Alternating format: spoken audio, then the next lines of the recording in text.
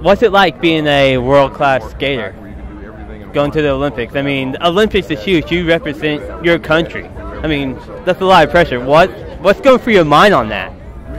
Well, it's an honor for us, and being an Olympian has many facets. Number one, obviously we want to succeed, and that's been our goal for our entire life. So when we approach that event, we take it very seriously, but we also understand, or I understand, that we're role models and that we're representing our country and acting as ambassadors while we're at the game. So kind of take that responsibility very seriously as well. When you were standing on the podium, what was going through your mind?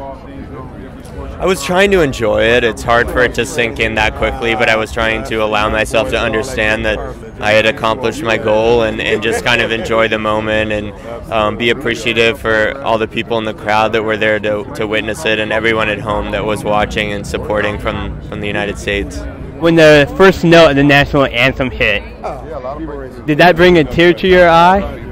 It's surreal. It's definitely surreal. It's something that you dream of so many times. So to have it actually happen just the way you wanted is a moment I can't describe. And you know, it's a year later. It's still sinking in for me, but it's inspired me to go for another Olympics possibly. So I'm back to training and hoping that I can do it again in 3 years. And where can we find you on the internet?